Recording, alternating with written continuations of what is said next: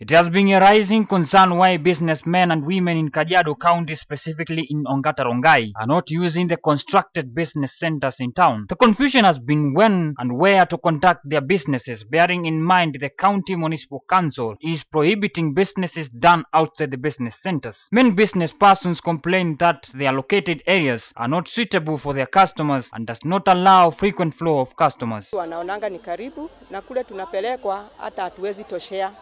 Sasa tunaomba watutengeneze soko either hapa ama tupeleke pahali makastoma wanaweza fikia. Devolution was meant to bring services closer to the people, but the businessmen and women of ongata rongai does not feel the same.